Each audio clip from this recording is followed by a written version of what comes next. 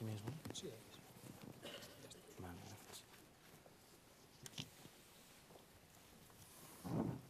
Pues buenas tardes a todos. No sé si se oye. ¿Sí? ¿Se me oye? Sí. Y este panel lo vamos a hacer de dos maneras. Una primera parte va a ser en español. Creo que Ben and Tyler, you have the audios for following the session. Y la segunda parte la haremos en inglés. Hemos tenido que reacomodar un poco la sesión porque Iñaki, que está aquí con nosotros, y Adeyami, pues por razones que ahora vamos a comentar, no han podido venir. En el caso de Iñaki, pues es que simplemente, como estaba comentando, pues tiene una excelente noticia porque ha vendido su empresa y es un gran éxito, lo vamos a hablar ahora, y le agradezco mucho también de estar aquí con nosotros y de hacer el esfuerzo de estar por Skype. No podíamos tener más de 2 conexiones por Skype, con lo cual Adeyami se conectará para la segunda parte. En este panel, la idea original, que le hemos tenido que adaptar un poco, era hacer una conversación en torno a emprendedores españoles de la diáspora. Vamos a ver más en el segundo panel, pero emprendedores que han creado sus startups desde Estados Unidos en algunos casos, y otros que han sido apoyados por inversores que están basados en Estados Unidos.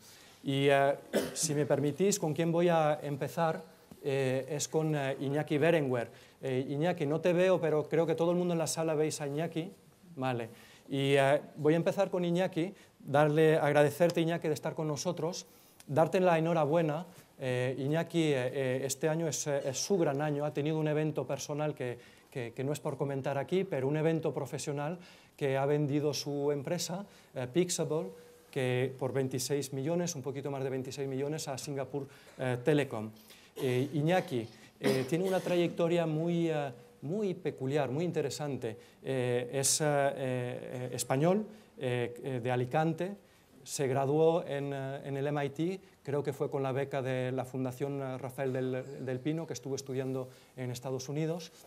Ha hecho un doctorado en ingeniería en Cambridge, y luego ha emprendido, ha creado Pixable. Y más que contar lo que es Pixable, quizás, Iñaki, es que nos cuentes al final por qué un español crea una empresa como Pixable, y entiendo que en Nueva York, quizás que nos puedas comentar un poquito al respecto. Sí, bueno, antes que nada, muchas gracias, Javier, por organizar el evento, porque la verdad es que eventos como este hacen falta para apoyar un poco a los emprendedores y para que la gente se lo crea un poco más que esto es factible en España, ¿no? Y segundo, también agradecer a la Fundación Rafael del Pino, porque bueno, ellos me dieron la beca para estudiar en MIT, pero no solamente me ayudó a montar una empresa, sino que además en una cena de antiguos alumnos de la Fundación Rafael del Pino es donde conocí a mi mujer, a Ana, que me casé con ella este verano pasado. Entonces, dobles gracias a la Fundación Rafael del Pino, porque me han apoyado personalmente y profesionalmente. Entonces, respondiendo un poco a tu pregunta, ¿cómo llegué a fundar Pixable? Pues básicamente estaba en MIT, ¿no? Y yo sabía que quería montar una empresa o bien en España o bien en Estados Unidos, y dio la casualidad que allí en MIT uno de mis compañeros de clase tenía también muchas ganas de empezar una empresa, y bueno, nos pusimos a pensar en diferentes ideas, cada uno teníamos ideas diferentes, y Pixable fue una oportunidad que nos vino justo en el momento sin nosotros buscarla, ¿no? Era un poco relacionado con agregar fotos, y ya sabes que cuando estás estudiando en la universidad haces muchos viajes, tienes muchos amigos, y al final de cada viaje siempre quieres poner todas las fotos juntas, agregar todas las fotos del viaje juntas, y les preguntábamos a nuestros amigos que nos pasaran las fotos y nos decían, bueno, las fotos están en Flickr, en Picasa, en Facebook, en Twitter, y la verdad es que teníamos acceso a todas esas fotos, pero nos era difícil agregarlas en un punto único, ¿no? Y dijimos, bueno, ¿por qué no creamos un navegador de fotos para poder agregar todas las fotos en diferentes redes sociales y simplemente para verlas a diario, ¿no? Y a partir de ahí nos graduamos de MIT, ya que estábamos ahí en Boston, pues empezamos la empresa en Estados Unidos, y decidimos mudarnos desde Boston a Nueva York por razones personales, y desde entonces, desde 2009, pues estamos aquí en Nueva York.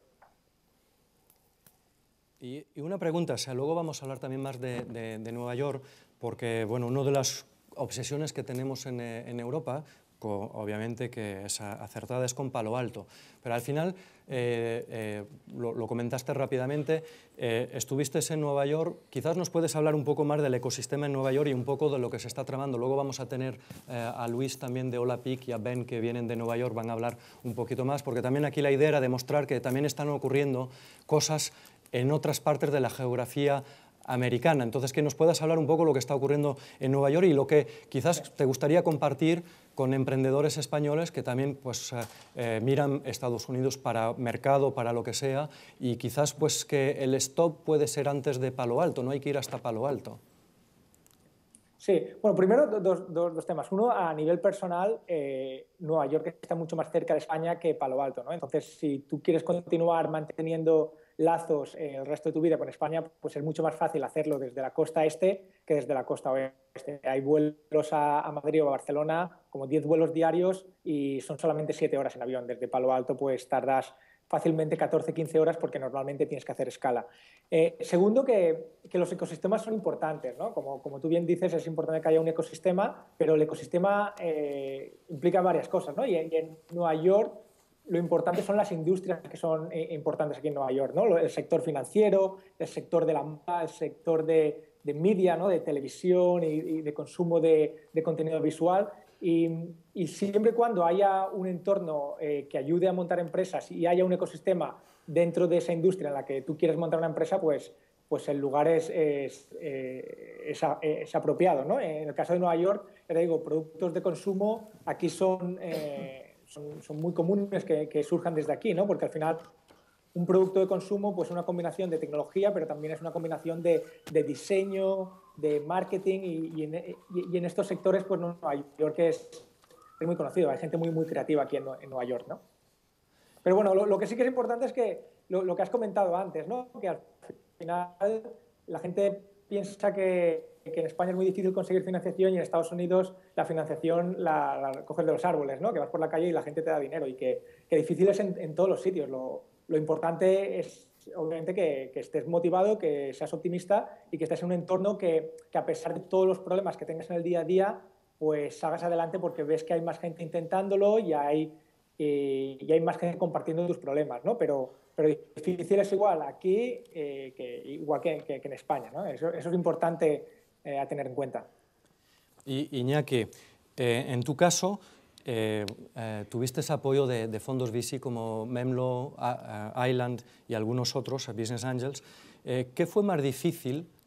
Porque tú has pasado por todas las etapas. ¿Fue conseguir este apoyo financiero o vender Pixable? ¿Y qué compartirías por esto, aunque sea muy caliente, quizás con nosotros al respecto? Pues yo creo que todo es difícil, desde empezar sin absolutamente nada, después convencer a amigos, familiares que te inviertan dinero. En mi caso, yo conseguí angel funding como $500,000 entre gente de Estados Unidos y gente de España, pero desde amigos de mi pueblo que no entienden cómo funciona el mundo de startups, al grupo Intercom en Barcelona, a compañeros de McKinsey con los que había trabajado en Madrid, a compañeros de clase de MIT que veían que yo estaba comprometido con esta idea y que invertían en mí más que en la idea en sí, ¿no? De hecho, la gente no confiaba mucho en la idea, pero eso es difícil, ¿no? Convencer a la gente que te dé dinero cuando todavía no tienes absolutamente nada y quieres montar un gigante. Pues la gente no lo entiende cómo puedes llegar ahí.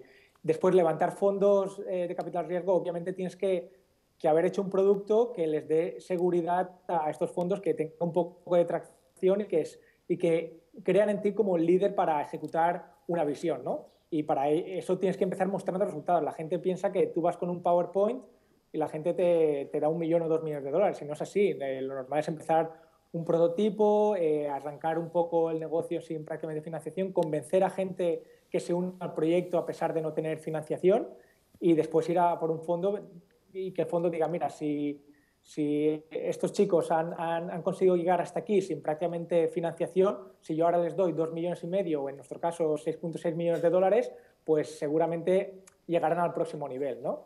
Y vender la empresa también es complicado, ¿no? Porque al final pues tienes que mostrar que tienen mucho más valor de lo que están pagando, porque si fuera solamente el valor por el que están pagando, en nuestro caso casi 30 millones de dólares, pues seguramente decidirían invertir esos 30 millones internamente, pero también cuando te compran piensan que esto tiene mucho más recorrido de lo que ellos ven actualmente, que nosotros podemos continuar creciendo, en nuestro caso dentro de Singtel, para convertir esta empresa en una empresa que ahora vale 30 millones, que pase a valer 300 millones o 500 millones, pero dentro de Singtel. Pero todas las fases son muy, muy difíciles y son difíciles porque te sientes solo, ¿no? Porque en cualquier momento se puede caer todo, ¿no? Entonces tienes que ir pues empujando, empujando, empujando. Nadie te va a empujar, a no ser que seas tú el que estás empujando, y ir pasando fases. Pero siempre la fase más difícil en cualquier empresa es la siguiente, ¿no? Siempre la que has pasado siempre te parece que eso era más fácil y lo siguiente es lo más difícil. La gente que todavía no ha montado empresas piensa que lo más difícil es conseguir una serie A o entre 2 y 5 millones de dólares, y que una vez tengan ese dinero ya todo va a ser fácil, pero todo lo contrario. El dinero solo te permite pues poder pagar sueldos a la gente, pero todo lo otro lo tienes que conseguir tú y es igualmente difícil. Muchas gracias, Iñaki. La regla de Startup Spain es de tener un modo más conversacional, con lo cual, como comentamos antes con todos los panelistas, si quieres tú mismo, durante la conversación que vamos a tener con los demás, hacer un comentario añadido o hacer una pregunta, no dudes de entrar en la conversación y en todo caso, bueno, al final volveré con una última pregunta que quiero haceros a todos de manera individual, colectiva, etc. La siguiente startup es Álvaro, que viene también tiene una trayectoria muy interesante. Álvaro tiene también una experiencia en Inglaterra, en Cranfield, que estuviste ahí estaba leyendo un máster de astronáutica e ingeniería espacial. Estuviste trabajando en EADS en casa como ingeniero. Es ingeniero de telecomunicaciones aquí de la Politécnica de Madrid y creaste ese InToTally hace unos 10 años. ¿Nos puedes hablar de InToTally, lo que es y lo que estás haciendo? Sí, el problema es que, como tú dices, se fundó en 2002, podíamos estar toda la tarde. Pero, bueno, me gustaría decir algunas cosas que se han comentado ya. Corroborar lo que ha dicho Iñaki sobre que es muy difícil. Eso lo quiero dejar claro porque a veces se frivoliza con lo de emprender y hay que aprender. Bueno, efectivamente, por supuesto, yo no voy a decir que no, pero habría que matizar muchas cosas. Es algo que la línea entre el éxito y el fracaso es muy delgada. Y, de hecho, yo lo que pienso es que debería haber mucha gente que haya fracasado que estuviera aquí también, porque probablemente las lecciones que nos podrían dar serían incluso mayores. Entonces, bueno, un Startup Spain especial sobre el fracaso, entonces. Perfecto. No, lo digo porque siempre se dice que en España está muy mal visto y es verdad. En Estados Unidos no está tan mal visto. Entonces, bueno, la InToTally, nuestra compañía, yo siempre lo digo, aparece como fruto de la intersección de disciplinas. Muchas veces la innovación no es una idea que te surge por la calle un buen día, sino que es algo que ya existe y que a ti se te ocurre aplicarlo a otras áreas. Invenciones a lo largo de la historia que han parecido ideas felices, pues realmente no ha sido así, sino simplemente ha sido aplicar algo que ya existe a otra cosa. Eso, vamos, siempre pongo un ejemplo que es la resonancia magnética. La resonancia magnética, que todos sabéis en qué consiste, en conseguir ver mediante cortes transversales pues, los órganos del cuerpo humano. Y lo que ha supuesto la resonancia magnética, bueno, pues desde el punto de vista matemático, eso estaba resuelto muchísimo antes de que la resonancia se inventara.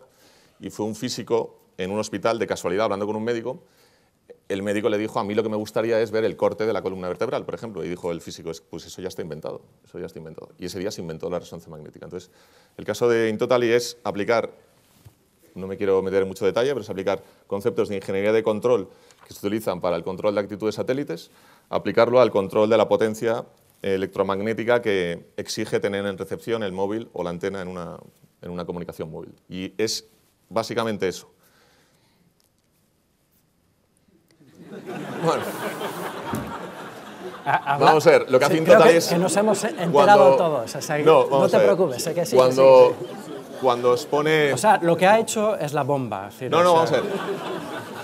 Cuando os pone red ocupada en el descanso del Bernabéu, con la tecnología InToTally, el porcentaje de veces que pasa eso es menor, porque aumentamos la capacidad de las redes móviles. Hacemos que el móvil y la antena exijan la potencia que realmente necesitan. Actualmente se está pidiendo más potencia de la que hace falta, se está malgastando la potencia, y por las características de 3G, que es una tecnología limitada por interferencia, los móviles se molestan entre ellos, y el pedir más potencia de la que hace falta es como empezar a dar gritos tú y yo aquí innecesariamente, y el resto que estén hablando no poder oír por culpa de que nosotros estamos gritándonos innecesariamente. Y luego has creado otra más, o sea, que se llama... Sí, eso es... Quizás puedes comentar un poquito, vamos a volver sobre InToTally y tu experiencia, ¿no? Pero quizás cuenta un poco, porque es un emprendedor en serie, es decir, no puede parar de crear Bueno, cosas. son dos, tampoco... Pero bueno, o sea, dos ya es pero en está serie, bien que lo comentes porque es otro caso más de intersección de disciplinas. En este caso, bueno, tiene que ver con simulación de fármacos por ordenador. Y hay un problema computacional por el cual es muy costoso simular un fármaco porque los átomos se mueven muy rápido, eso lo entiende todo el mundo. Entonces hay que hacer fotos cada muy poco tiempo.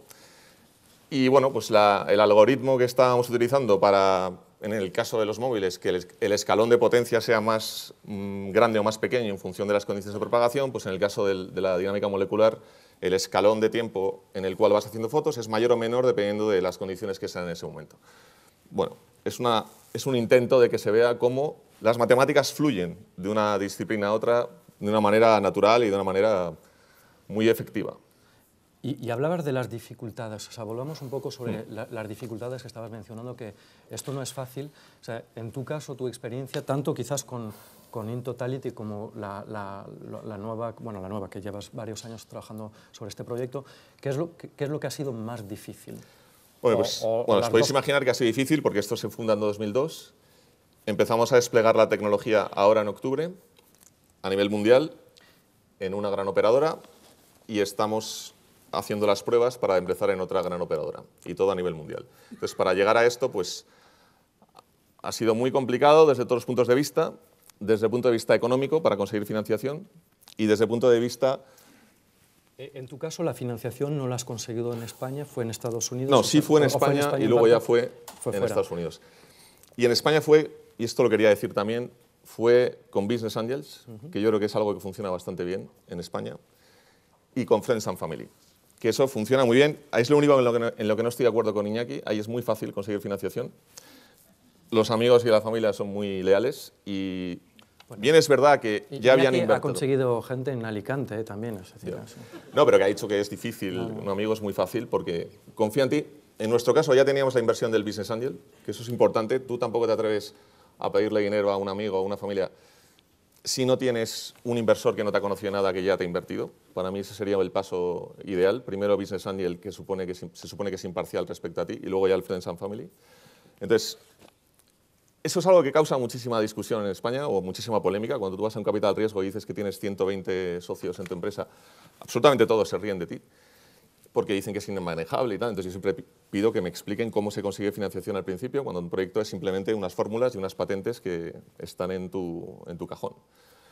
Entonces el capital riesgo en España, bueno, no sé si iba por aquí la pregunta, pero... Sí, o sea, tú cuentas lo que quieras contar. No sé si me estoy... A ver, luego ya otros ya comentarán. No, porque yo, respecto a Estados Unidos, porque venía un poco para compararlo con Estados Unidos. La mayor diferencia que veo yo he estado ahora casi todo el año en Palo Alto y he tenido muchísimas entrevistas con Venture Capitals. Estamos intentando conseguir financiación para expandir la empresa. Lo que está pasando es que nos estamos expandiendo ya por nuestros propios medios. Pero bueno, tampoco quería incidir en eso, sino que lo que yo creo que falta en España, sí que existe capital semilla, sí que existe private equity, pero falta capital expansión. Faltan venture capitals que estén dispuestos a valorar una empresa muy por encima de lo que reflejan sus libros. Y eso en Estados Unidos sí que pasa. En Estados Unidos sí que una empresa que, aunque no haya tenido ingresos, diga que vale, no sé si 10, 20 o 30, me da igual, pero una valoración en la que un capital riesgo en España jamás se plantea si no tiene un libro de ingresos, un track de ingresos que justifique esa valoración. Eso en Estados Unidos sí que tienes posibilidad de que te valoren en 20 millones, aunque tú hayas ingresado 100.000 euros, por ejemplo. Porque ven, bueno, en el caso de lo que es una tecnología, ven que la tecnología está patentada, está aprobada, se está empezando a desplegar y entonces ven el potencial. En España no. En España, como no vean ingresos, y eso para mí es un problema gravísimo porque hace que se vaya fuera la gente, claro, cuando está justo en esa fase de expansión. De hecho, en tu caso, si entiendo bien, el capital expansión lo has tenido que buscar fuera. Quizás hay una dificultad añadida, o sea, que es el hecho de que, claro, en empresas de startups de Internet, por decirlo de esta manera, pues, manejan cierta tecnología, relativamente sofisticada en algunos casos. Lo tuyo es mucho más intensivo tecnológicamente, entonces probablemente te encuentres con una dificultad añadida. No sé si ese es el caso o no. Bueno, a mí me gustaría también decir que aparentemente hay empresas que no parecen muy tecnológicas y sí que lo son. O sea, Google, por ejemplo, que todo el mundo, bueno, todo el mundo no, pero mucha gente piensa, estos se levantaron por la mañana y tuvieron una idea. No, eran postdoctorados, ni siquiera eran doctorados, eran ya postdoctorados, eran expertos en algoritmos de puntuación de... Ellos no lo aplicaban solamente a páginas web, ellos, bueno, pues igual que se puntúan las revistas científicas por índice de impacto y todo esto, ellos eran expertos en algoritmos de esos y se les ocurrió aplicarlo a esto. Y PayPal, por ejemplo, es otro ejemplo en el que es una aplicación de una tecnología de algoritmos de encriptación y ellos lo aplican a esto. Entonces, muchas veces las cosas parecen simplemente una idea, pero detrás de esa idea hay un componente tecnológico muchísimo mayor igual que puede haber en el caso de empresas como InToTally, por ejemplo. O sea que eso... Luego hay empresas, pues tipo Privalia, por ejemplo, donde a lo mejor el componente tecnológico no es tan grande. Y esto me gusta resaltarlo porque en España los venture capital están más acostumbrados a oír empresas tipo Privalia o tipo Idealista, por ejemplo, que son casos de éxito y de los cuales nos tenemos que sentir orgullosos, pero no están acostumbrados a empresas con un componente tecnológico mucho mayor, porque asusta. A eso me refería. Porque asusta. Hay una cosa que a mí cuando empezaban a decírmelo yo pensaba que era un poco en broma, que es una cosa en inglés que es not embedded here. Cuando tú llegas con una tecnología que no es posible desplegarla tú mismo, sino, por ejemplo, en el caso de InToTally, necesitas que el fabricante del teléfono o el fabricante de la antena te dé permiso para modificar su software. Eso lo llaman not embedded here porque se supone que el departamento del fabricante de turno, donde tenían que haber inventado eso, se va a sentir herido intelectualmente porque no han sido ellos los que lo han inventado. Y eso es verdad que es una barrera, pero en España eso se considera una barrera infranqueable, absolutamente infranqueable. No, lo tuyo es not embedded here. Se acabó. Perfecto. Volveremos de nuevo sobre este tema al final de las dificultades, si tenemos un poco de tiempo, porque quiero seguir la conversación con Alfonso y Matías.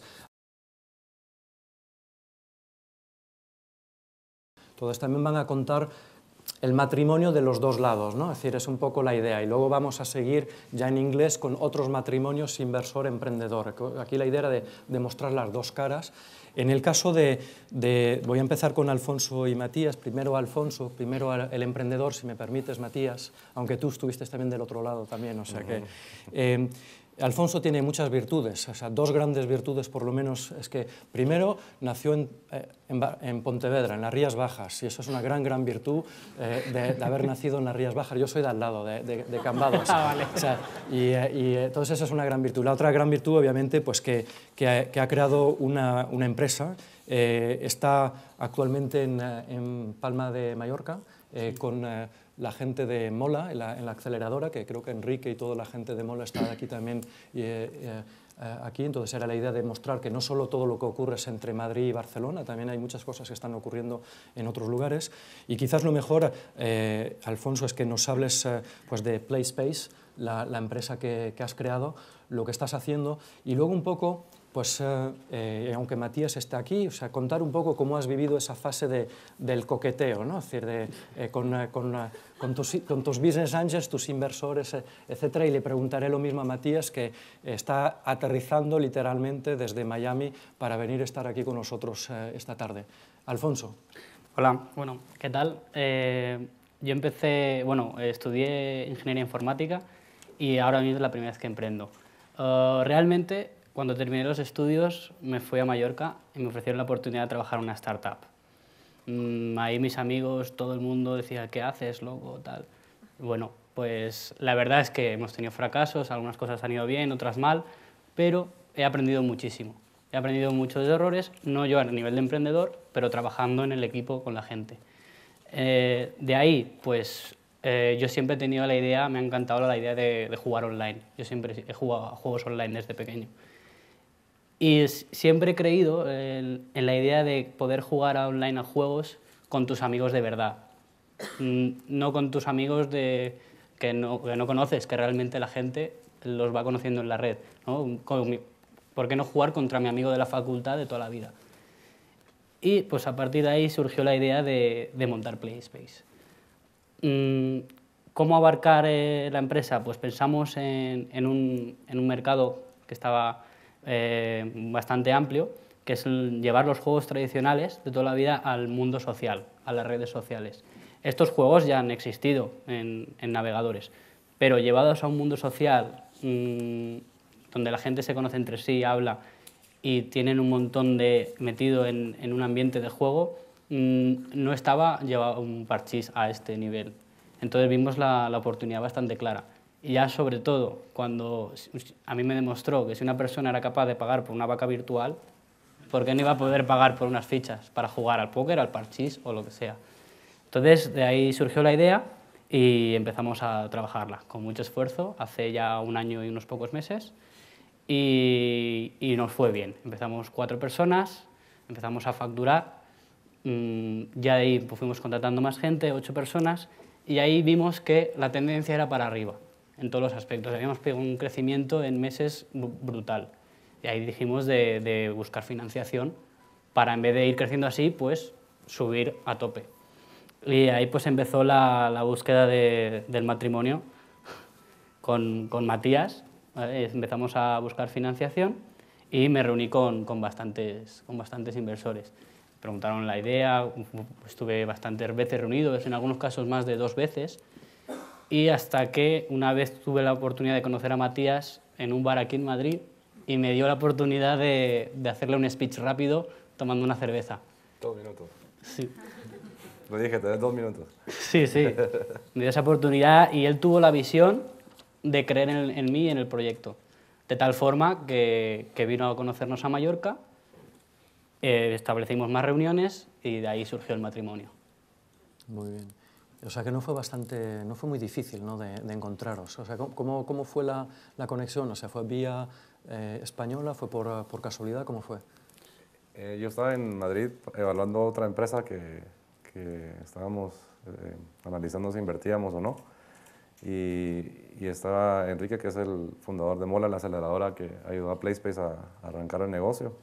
Y quedamos en juntarnos 30 minutos, creo, 1 hora, a tomar una cerveza solo para hablar. Y justo estaban con Alfonso, que estaban en un roadshow visitando inversionistas en Madrid. O sea, yo no venía a Madrid a conocer a Alfonso ni a su proyecto.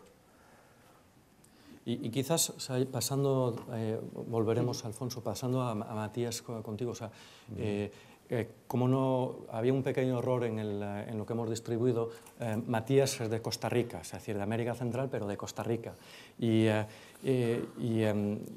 Lo que es interesante en tu caso, Matías, y quizás es una de las explicaciones por lo cual fue relativamente rápido, el monto que has invertido, de hecho, en PlaySpace es muy, muy significativo, es decir, no es un monto marginal. Entonces, cuando uno cuenta la anécdota así, parece que Matías ha invertido 5.000 euros en PlaySpace. Os puedo garantizar, bueno, él si quiere comentar, lo comenta, pero no estamos hablando para nada de esa cantidad. El hecho de que tú mismo fuiste emprendedor, o sea, has creado, o sea, es que es impresionante, o sea, has creado, yo aquí tengo 3 o 4 y seguro que me he olvidado algunas, ¿no? Hoteles.com, varias empresas. Matías es también Young Global Leader del Foro Económico de Davos, que todos los años premian un centenar de gente destacada en todos los ámbitos del periodismo, del emprendimiento, de las grandes empresas, las startups, de ONGs, etcétera, y es uno de los YGLs del año, creo que del 2009, ¿no? O sea, sí. Y entonces, al final, o sea, ¿tú crees que, primera pregunta, o sea, ¿qué es lo que ha hecho que fuera aparentemente tan fácil? Es decir, el propio background tuyo de emprendedor quizás es la explicación, más allá de la idea brillante de Alfonso. De todas maneras, Alfonso es brillante, se mueve de Pontevedra a Mallorca y ya ha ganado bastante. Pero en tu caso, quizás explícanos un poco por qué fue, o sea, por qué se fue ese love at first sight, o sea, esa corazonada. No fue fácil. ¿No? No. Hay cosas que son simples, sin embargo, no son fáciles. Y como tú has dicho, o sea, mi experiencia, así como he creado compañías y las he vendido, también he creado compañías y las he quebrado. Refiriéndome a que es difícil, Iñaki también mencionaba lo mismo. Y hay ciertos elementos que yo he vivido creando mis propias compañías que he identificado que en la mayoría de los casos hacen que un startup que tenga más posibilidad de éxito que otros. Y entre los elementos es de que manejen muy bien los recursos cuando son limitados, que con poco dinero hacen mucho, que con un equipo pequeño están logrando avances muy grandes, muy rápido. O sea, son ciertos elementos que yo me he dado cuenta en mis propias empresas que hicieron la diferencia entre un proyecto que funcionó y un proyecto que no funcionó. Y startups que crecieron a compañías enormes como Skype o PayPal, etcétera, o Twitter inclusive, son compañías que no necesariamente hacían lo que hacen hoy en día cuando empezaron, sino que fueron pivoteando el modelo de negocios, y alguna de ellas inclusive fue un proyecto interno que tenían los programadores, y resultó que el proyecto interno que tenían los programadores era mucho más grande y eficiente que la razón por la que se fundó la compañía inicialmente. Y entonces cuando me reuní con Alfonso la primera vez, noté que había varios de esos elementos, y eso disparó el interés de hacer una segunda reunión en Palma. Ahí fue cuando fui a las oficinas y empezamos una discusión, y luego tomó un tiempo llegar a un acuerdo de evaluación y de condiciones de la inversión y ciertos detalles que aplican para una inversión. Nosotros invertimos, si puedo por decirlo, es 1.4 millones de dólares en PlaySpace, que es una compañía que está en una etapa relativamente temprana a nivel de facturación. Sin embargo, la oportunidad que vemos de crecimiento es bastante grande, porque no sé si están familiarizados con la empresa Zynga, que es en Estados Unidos, que crearon Farmville y otros productos online. El expertise otra de las razones que lo hizo más interesante el deal es que el perfil de nuestro grupo, de mis socios, está en la compra de medios. Como hemos creado empresas que generan mucho tráfico online. Entonces nos llama mucho la atención cuando encontramos una empresa, independientemente de dónde está en el mundo, no nos importa, pero que tengan un producto que pueda convertir tráfico a facturación. Y curiosamente, muchas de esas empresas tienen experiencia en desarrollar el producto, pero no en generarles el tráfico. Ahí es donde nosotros creemos que agregamos valor. Entonces nos llamó mucha atención por eso. Perfecto. Volveremos luego con una pregunta final. Voy a pasar a Iker. I will shift to English, Iker. So we will do the second half in English.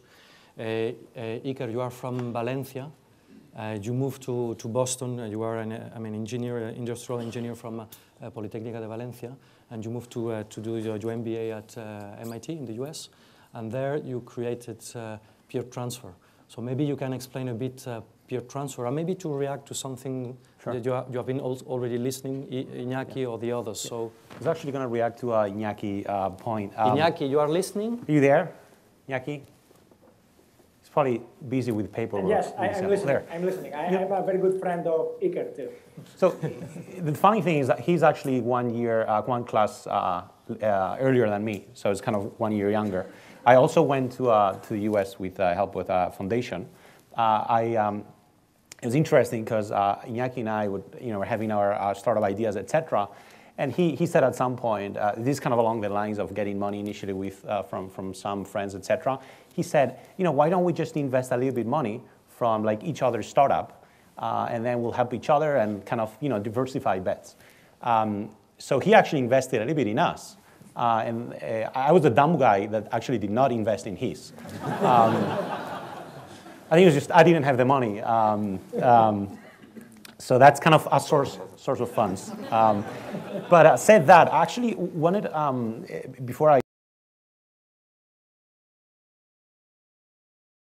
when you get a snapshot on like startups and like exits and how much money people are making, I think it's very important not to forget that when people jump into startups, like they focus on certain things and create become entrepreneurs for the right reasons, which might be solving problems or leaving a stamp in the world. I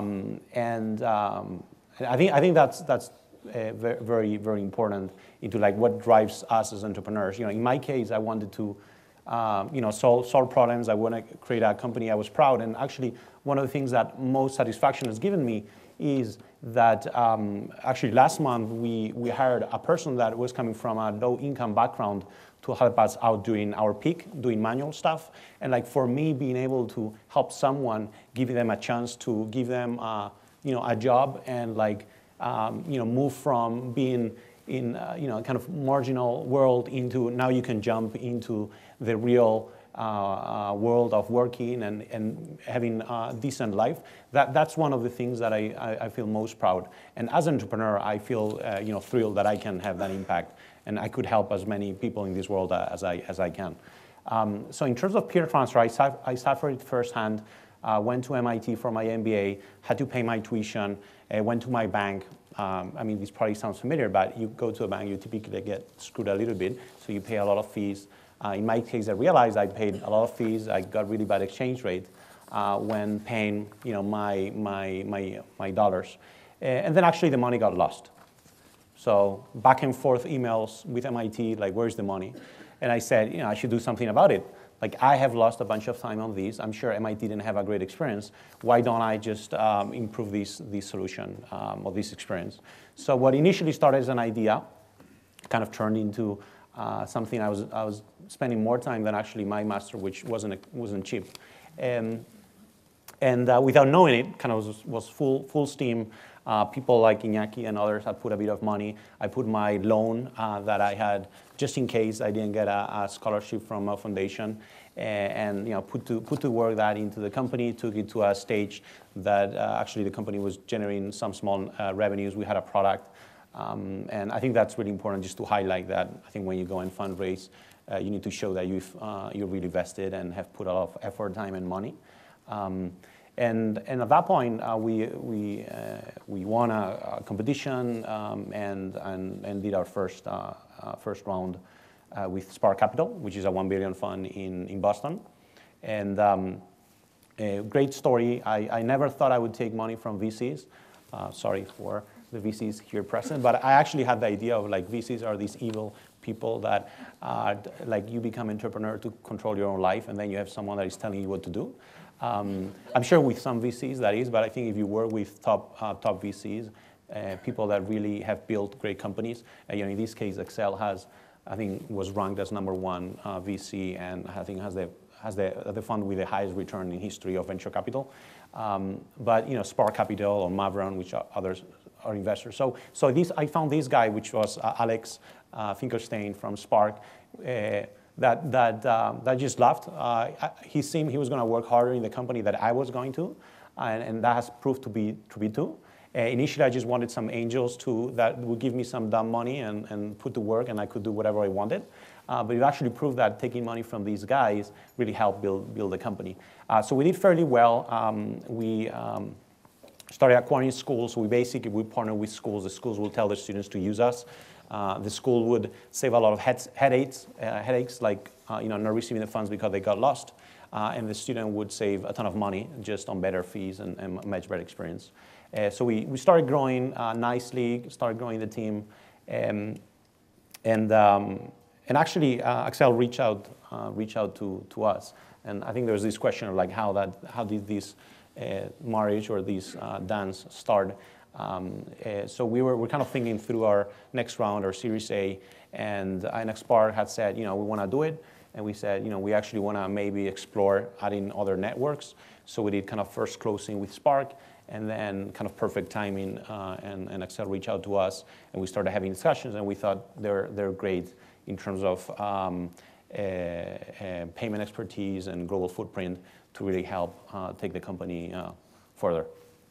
And to come back to what you were saying, Álvaro, in your case, what was the most difficult experience that you had? What was more difficult in what you have been experiencing? And maybe if you can give a bit of comparison, because you know very well both what is happening in US, Boston, or other cities, and also here in Spain.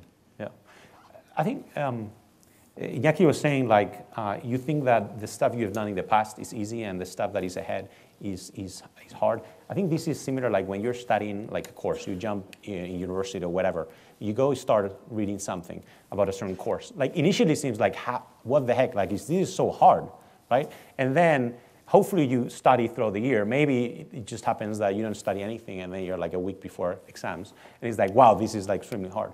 And then somehow you pass that exam, you do well, and then it's like, you know, it wasn't that hard. So I think we tend to think that what we have done, it's easier, and what we ignore or we have uncertainty on is harder. And that's just kind of natural thing. So I would echo the fact that like as a startup, you're always in the edge, right? You're trying to push hard. You know, most of a startup's life, it's, you know, company's not profitable. So you're continuously making bets and taking chances. And there's always, you know, things that you do know and others that you don't. And I think every step is hard. You know, especially I was a first-time founder, and a lot of things you just nobody tells you. You gotta figure out or leverage your network to figure out. And you know, there are many questions that need to be solved and challenges to be solved every day. So maybe let's turn to Tyler. That's to thanks first for coming. You are based in London. Yes, I am based in London. And Tyler is from Stanford. You study there. You graduate there. You work in Menlo Ventures and in other also companies. You lived in Peking also. You were in the perfect hub of the 21st century. The question, Tyler, here, I mean, it's the reverse question to Iker. How you, in the end, you fell in love of, I don't know if Iker or peer transfer or both. How happened the story? Well, the story started with press. Iker had raised a seed round with Spark Capital, and he used press effectively. And there was an article about the company in TechCrunch, and I used TechCrunch as a way to find interesting new companies. And Accel's very focused on payments and foreign exchange. It's just one of the areas that we think has secular trends behind it. So when I first read about this company, I was like, this makes a ton of sense. And it was a very unique channel to have schools as a captive audience, and then to use those schools to get to their students. It just seemed, you know, like a great idea to me. So I actually emailed Iker and never heard back for about 3 weeks. So that's how it started. And that's what happens. I mean, great entrepreneurs, you know, they get busy, especially after they fundraise. But ultimately, Iker got back to me, and we started a dialogue. And we realized that, you know, Accel being in London, which is where I'm located, and with Spark in the US, that we would serve as a great syndicate for Iker, because this business is by nature global. You know, there are international students that Iker is now serving in London, in Spain, in India, in China. And so for Iker, a lot of it was just, you know, building out the presences in each of these countries to service those students effectively. And we thought that we could be not only a good partner for that, but also that this was a massive market opportunity. So we wanted to be involved. Go ahead. No, Tyler, no, please finish. I don't know if you have a... Well, just to answer the second part of your question, I mean, we really like the idea, but I think what eventually actually gets deals done is the quality of the entrepreneur. And so, you know, Iker lived this story and told it extremely compellingly, but we also really appreciated how he had built a great product with very little money, and that he had used, you know, his resources to get in touch with schools and to sign actually a lot of schools, you know, without many resources at all. So we saw things were working. We saw that Iker was very passionate about what he was doing, that he was, you know, expanding and building an international team, and those are the types of entrepreneurs that you want to back. So he really sold us. And Tyler, I mean, you lived in the US, you are living now in Europe. What are the big differences that you see in, let's say, between the two regions, and maybe also your view on the European startup scene, and to be also more focused maybe on Spain? How do you situate that? What are your views on that, comparing US with Europe, and even within Europe, because you are overseeing many countries? This is always a dangerous question. I prefer not to compare the US to Europe, but what you should understand is that I spent 2.5 years in Silicon Valley looking for and investing in technology companies. So I made the sort of explicit decision to move to Europe to look for investments. And the Valley is a wonderful place. I encourage everyone to go there. You will meet a lot of amazing people and you will learn a lot. But it's also, in my opinion, a somewhat mature market. There's a lot of money, there's a lot of great VCs, and it's just very competitive. And so, you know, the way trends in technology are moving, companies are being started anywhere in the world now because a lot of people who didn't have internet access now do, and the market is basically globalizing. And so what I thought was, you know, Europe, despite whatever its past was, has a very bright future ahead of it, and that there are a lot of great entrepreneurs in Europe, but not a lot of, you know, institutional investors who can provide resources to those entrepreneurs to build big businesses. So that's what I was drawn to, and I would say that Europe is an up-and-coming area for venture capital, and you know, there's just a lot of room ahead for improvement and also for just building a great edifice. And Spain? So Spain is a country that I spend some time in.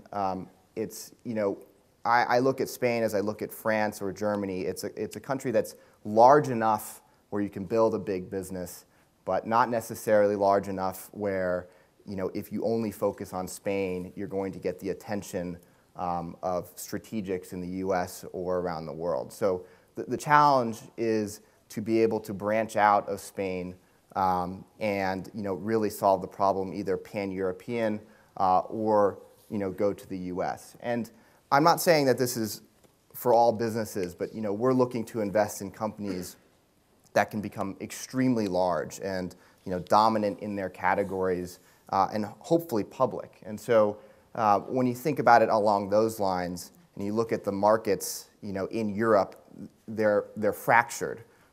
They're separated by languages and different cultures and different regulations. And so the challenge in Europe is to be able to kind of cross borders and really build your business everywhere. And so Spain, I think, for entrepreneurs has a similar challenge. And Spanish entrepreneurs need to be in TechCrunch, I understand. Yes, if I... you know, I would say just whoever is out there who does media here, you know, to sort of be able to find investments in Spain, you know, having an English language site to help us find those companies is a real, I think, leg up. And if people build those, I would read them, and I know that my colleagues would read them. Okay, thank you. Yes, Iker. I was just going to say that I think when looking kind of the type of investors and the type of companies one is building, I think it doesn't mean that like if Accel is not looking at it, it's not a good company. I think it's important just to highlight that, you know, one can create a great company, bootstrap, no investors. It's just the nature of the company. If you could have your customers actually fund the growth of your company, that's even, you know, better. And there are going to be some that maybe you raised some angel money, you're fine. Others that you raise, you know, money from some investors, and then others that you want to go to Accel, which is like I think 13 billion fund with the latest fund, and you know that kind of implies a certain size of the company, etc. So I think there's kind of the fit between the entrepreneur and the type of companies they're building with the investors. I think that's important to highlight. Thank you, Iker. Let's turn to Luis and Ben. So this is another couple that get a happy marriage between an entrepreneur and an investor. It's interesting because they are both based in New York, so also we are flagging again that New York is interesting, what is going on in New York, and maybe from Madrid or in Europe we should also take a closer look to what is going on in New York, in Boston, Matías in Miami, of course, and of course in Palo Alto. Luis, maybe, well, you can tell us a bit more about Olapic. What is interesting about your background? I mean, some are from Pontevedra, others from Madrid, others are from Valencia. You are from Zaragoza, yep. So another town in Spain. You are an engineer there. You work in Accenture and Ericsson and other companies. And you did your MBA in Columbia Business School, and there is where you met your other partners for Olapix. So maybe you can explain this story, because it's 3 Spaniards that create an amazing company called Olapix. So maybe... Yeah, well, our story is, in my case, I'm an engineer. I worked here for a few years, and after that, I was thinking of doing something different. And doing an MBA, I thought that having a technical background was a good way to do something that would complement my skills in order to start a company later on, like maybe in a few years after graduation. So I went to Columbia Business School, also with a scholarship from a foundation here in Spain. And there I met my 2 co-founders that also happened to be from Spain. And the thing is, like, we weren't planning to start a company. We were just, all of us were just doing our MBA, thinking about doing different stuff. And we all talk at some point about starting something, trying to solve some problem. And it was a similar story. At some point, we were playing around some ideas, and suddenly we had an idea around photos and how broken the photo space is. Like, as Iñaki was saying, like, some people have photos on Twitter, some on Flickr, some on Picasa, some on Facebook. And we started playing around with that. We were still at school. We built a small prototype. We went through a competition there at business school, and we actually won it. There were like 103 companies that were participating, and there were 3 Spaniards winning with a silly idea about photos.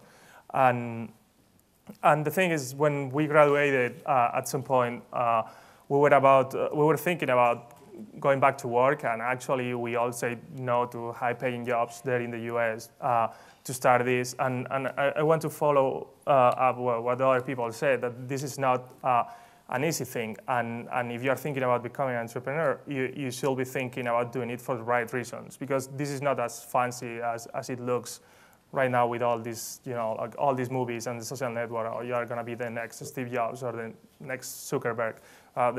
That's probably not going to be the case. And as you mentioned before, like, only 3% of the companies actually get funding, and out of these companies, like, only 1 out of 5 is able to make it and return these funds and some additional funds. So it's not that easy. And actually, there is something that was pretty interesting for us, that when we raise money, when you say that to a person who never raised money before, it was always something like, hey, congratulations, how are you going to celebrate?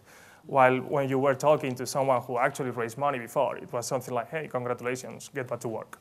And that's the kind of thing that you think is like super fancy. Hey, I'm going to raise a bunch of millions, I'm going to do this, and I'm going to become rich. And that's not the case. It's like you're going to spend pretty long days at the office, at the beginning working for nothing, because what you have is a prototype or an idea or just something like that, a few users, and going from there to what you are actually thinking you can build is not easy, and every step is actually, or at least at the beginning, it looks harder than the previous one. So if you are going to get into this, just make sure that you do it because you are obsessed with the problem, or you are obsessed with doing something specific, and that's probably the right reason for all of us.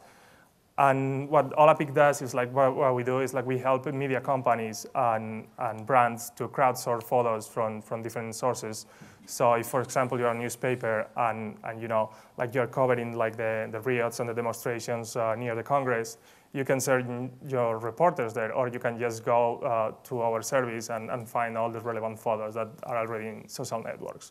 The same thing applies to sports teams, brands, e-commerce sites, and those are kind of our clients. So we serve companies that actually can use these photos in different ways.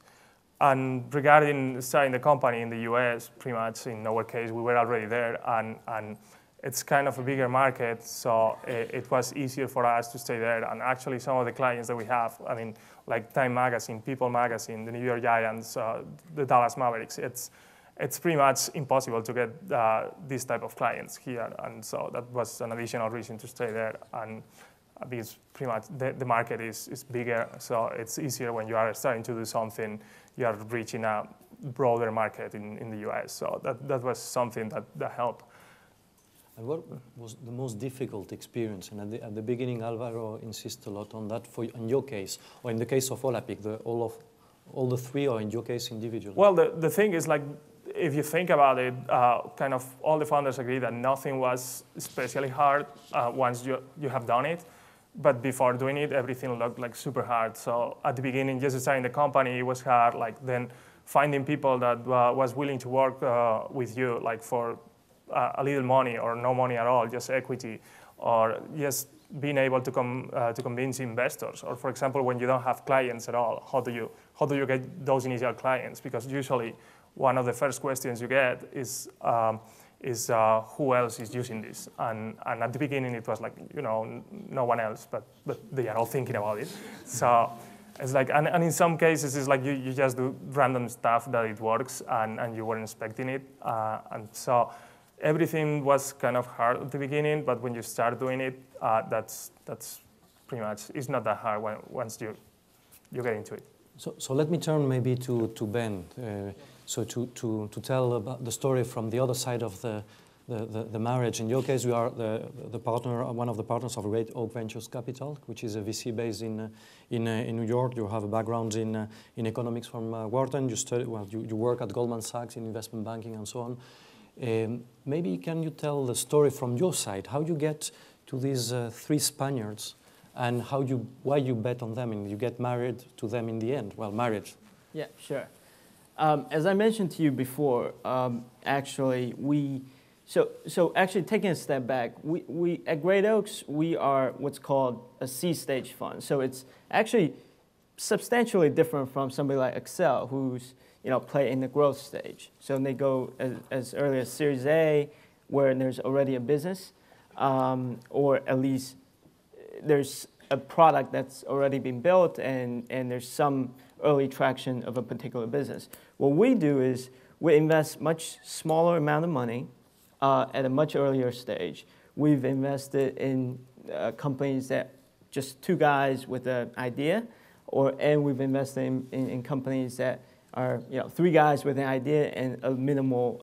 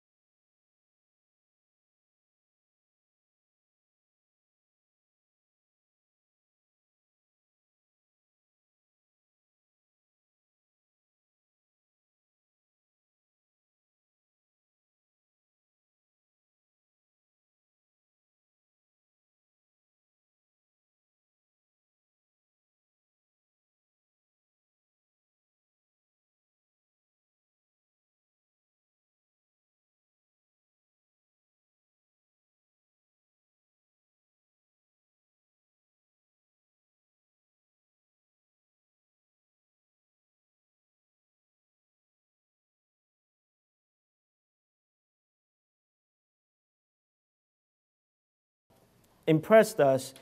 All three of them impressed us, being able to, with three guys kind of fresh still in the country, only there for 2 years, going to business school, and was able to close large clients, at least getting their foot in the door, without really much help from existing networks like ours.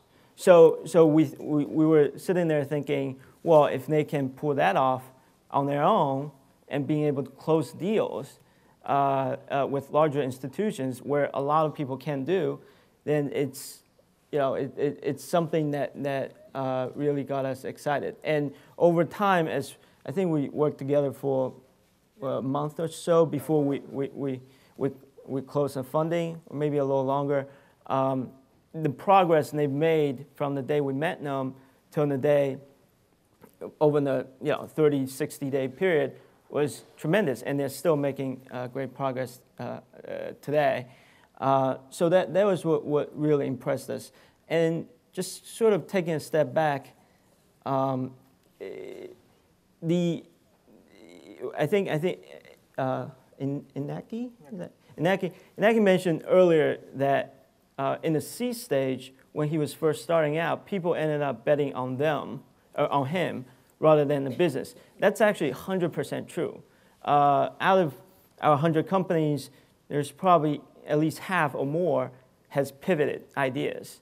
I mean, what pivoting means is that they started with something and then they went to something different. Well, and sometimes they just pivot small, where they go with a different business, a revenue model. Sometimes they pivot big, where they learned this vertical and realize this is not the right one, they go to something else. So in our business, what we're doing is trying to identify the smart entrepreneurs, trying to invest in the person rather than the business. And then after we realize, or after we determine that the person is the right, or the team is the right team to back, then we throw in all of our resources in addition to capital to try to help it grow. So, because of the investments we have done in the past, we come around and say, all right, maybe we can have these guys help you out here, those guys help you out there, and we can, strategically help you, grow through the existing contacts at larger corporations. So if you are looking for talent that is coming out from business schools, you know that in Spain you have at least 3 very good ones, and ESADE, IESE, here. Absolutely. So, and Álvaro, and you have, obviously, you have but he was mentioning the business schools, that's why. Álvaro, you want to say something? Yes, I would like to say that it is true that in Spain, bueno, sí, hablo en español. ¿Puedo hablar en español? Sí, como quieras. Sí, pues que, vamos, yo, ahora que está tan de moda la marca España, creo que ESADE, IE y ESE hacen un papel en ese sentido buenísimo. Y no es normal tener ese nivel de escuelas de negocios, pero a mí me cabrea, o no sé, supongo que por ser ingeniero, que se asocie el emprender con las escuelas de negocios solamente. Y no sé por qué no puede haber un club de emprendedores, o como se llame, en la Escuela Técnica Superior de Ingenieros de Telecomunicación, o aeronáuticos o de industriales, porque es tecnología de lo que estamos hablando. Entonces no sé por qué se asocia siempre el emprender con las escuelas de negocio, que han salido, como tú has puesto al principio, ejemplos buenísimos. Pero en España, yo no sé, hay una obsesión por reducirlo. Y agradezco muchísimo a ESADE que me dé esta oportunidad de decir esto. O sea que no. Sí.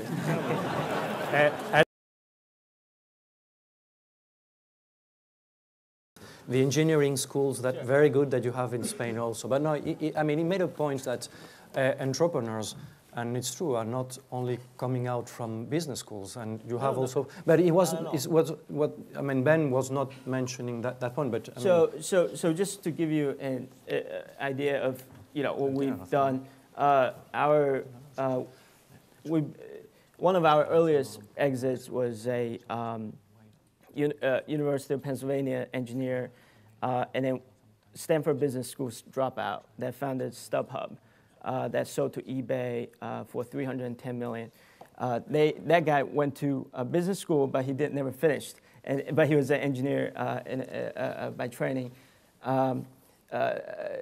The second person was our second larger exit was Invite Media that was sold to Google for $80-some million. And that one was 2 actually undergrads that were 19 years old when we invested in them. They were juniors at a University of Penn.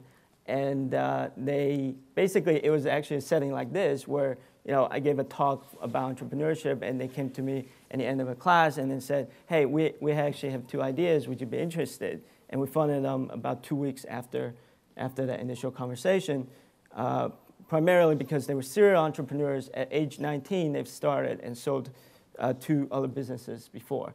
So we're not a business school centric business at all. In fact, we love, and that's actually a good segue into New York City.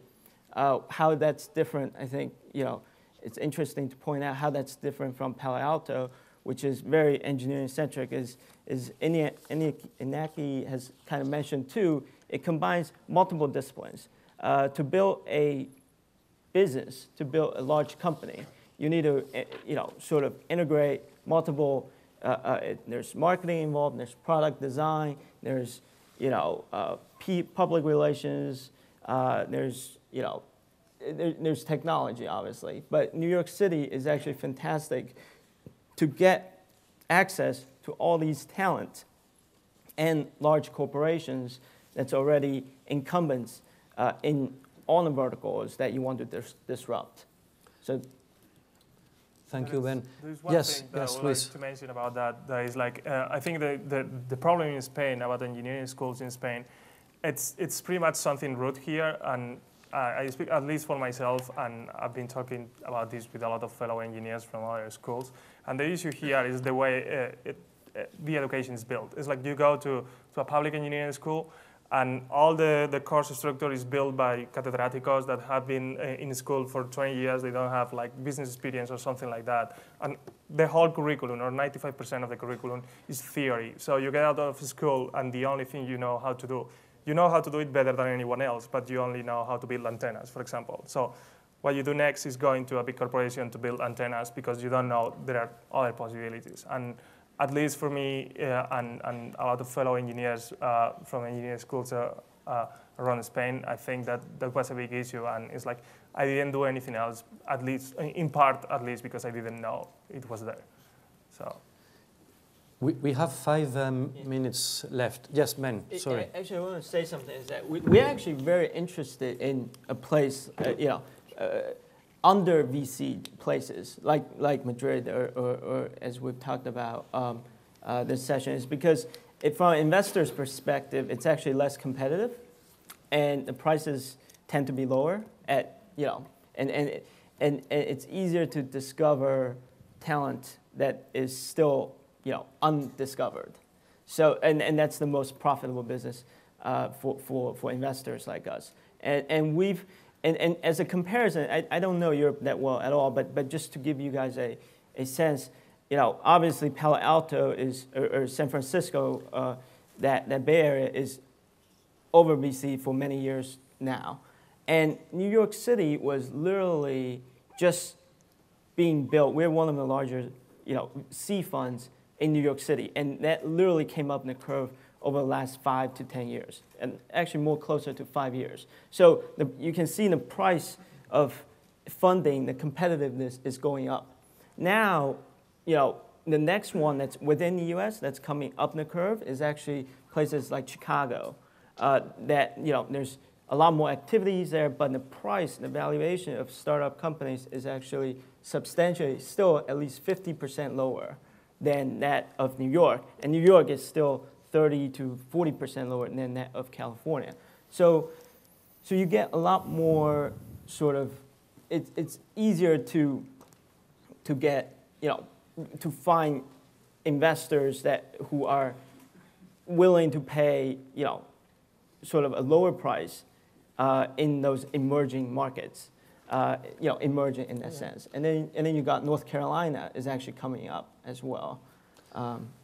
So we have a very good news here. I mean, we are an attractive emerging markets from the VC point of view. That's right. So, no, that's Matías, yes, you want to add something? I would like to say just one more thing. One of the main reasons why we got interested in PlaySpace was because it has the ability to go, global. And one of the things that I've noticed in companies coming out of Spain is that some of them, they lack the way they communicate, how they can go global.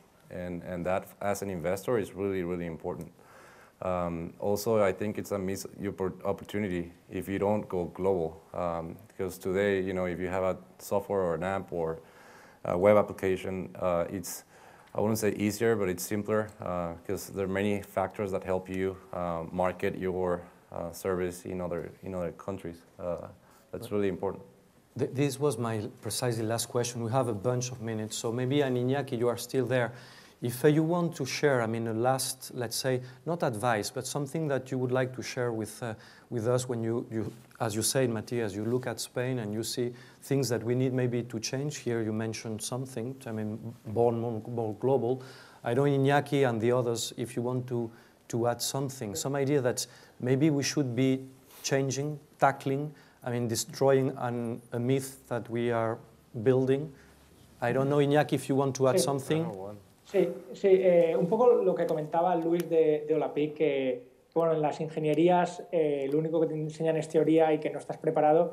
Yo creo que sí que te preparan, lo que pasa es que no te hacen saber que tienes esa oportunidad de montar una empresa, ¿no?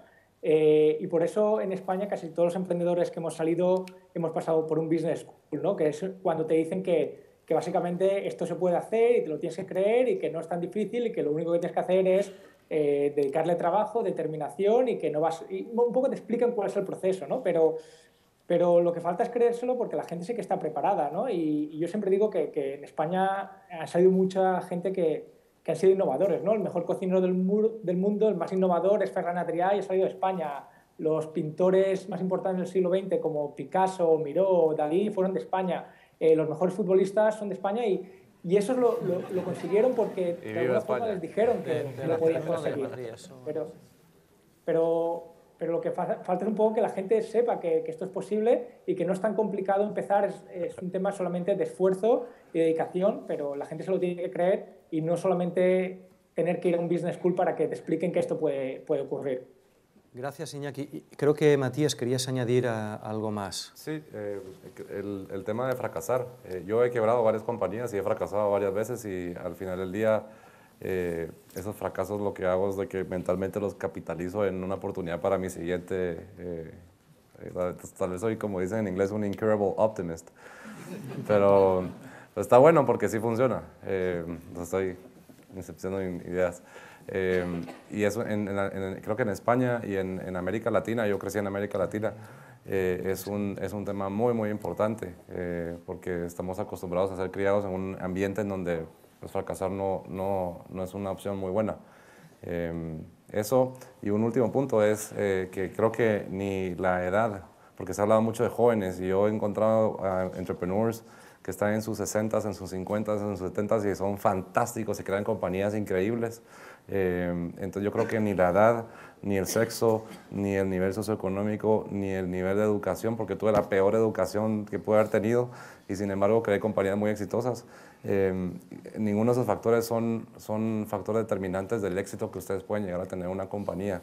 Para todos aquellos que están creando una empresa hoy, viendo por internet o acá, el factor determinante es realmente qué tan apasionados están sobre el tema que quieren desarrollar. Y eso es lo que determina el éxito de la compañía. No sé si Iker or others, you want to add a final word or final advice, sharing lesson, maybe Ben?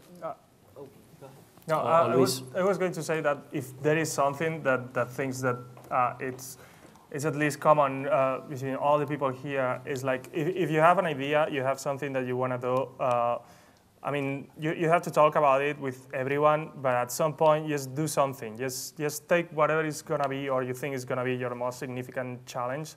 Like it may be finding a partner, it may be finding an investor, it may be finding customers, and do something specific about it. If you do that, maybe you won't succeed, but at least that will put you ahead of 99% of the people, because at the end of the day, not so many people are doing something.